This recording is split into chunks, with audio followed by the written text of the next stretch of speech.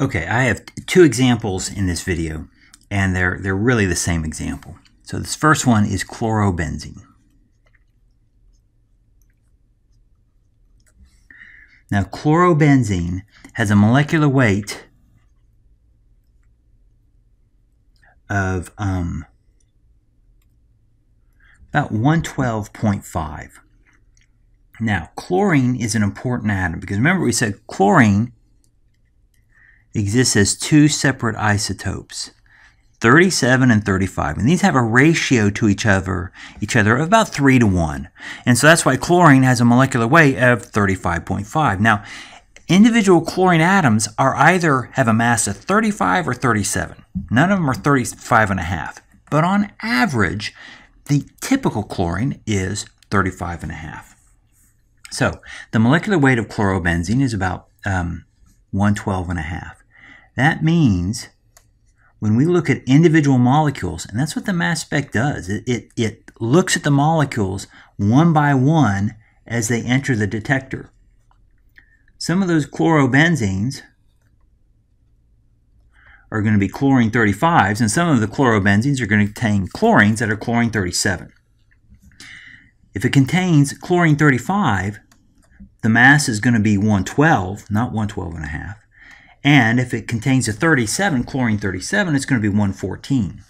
And these are going to have a relative population. There's going to be 3 times as many of the 112s as the 114s. And that's exactly what we see in our mass spec. Here, our 112 peak is about 3 times as tall as our 114 peak. Now, this brings up a question. What is our parent ion? Because our parent ion could arguably be 112 or 114. Well, as it turns out, people say take the lower mass isotope, and this is your parent ion. Which makes, so what do we do with the 114? Because it's bigger than our parent ion. We call this the M+2. When you have an M to M+2 in a ratio of about 3 to 1, that's an indication that your molecule contains chlorine. And so here is this 3 to 1 ratio of M to M+2. In this case, it's 112 to 114. That's a sign that whatever this structure is, of course we know what it is, it's chlorobenzene, but whatever it is, it contains a chlorine. Note that when our parent ion loses chlorine, whether it's chlorine 35 or chlorine 37, it goes to a structure that's going to have a mass of a benzene ring, less a hydrogen, a mass of 77.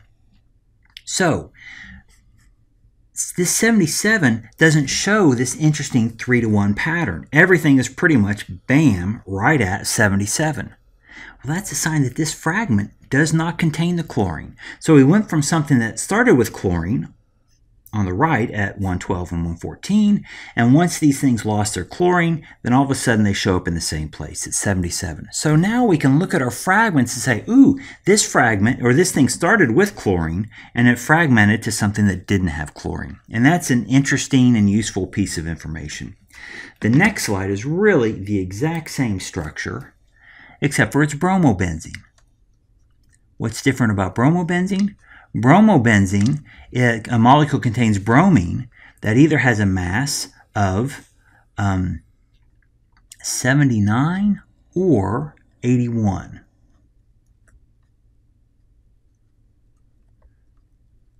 So bromine 79 or 81. So this structure, if it has a mass, bromine has a mass of 79, it's 156. And then the one that includes bromine 81 is going to be 158. Turns out the ratio of these two isotopes in bromine is about a 1 to 1 ratio. So our molecule, the parent ion, we're going to have an M and an M+2, and they're going to have about a 1 to 1 ratio, and that's what these are. There's our 156, that's our parent ion, and then 158, which we would call our M+2. Now, when this fragments, we fragment to the same thing chlorobenzene did.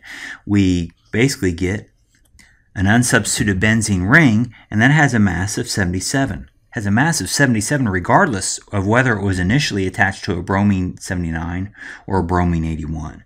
So this is again is a case. Oh, we see the parent molecule contains a bromine, and the fragment contains no bromine. It's just a simple benzene ring. So isotopes, and pretty commonly you'll have a chlorine or bromine in a molecule, in an organic molecule. You can identify very quickly just by looking at the intensity ratio over here in the paranion region, does it contain a bromine or a chlorine based on this 1-to-1 or 3-to-1 pattern.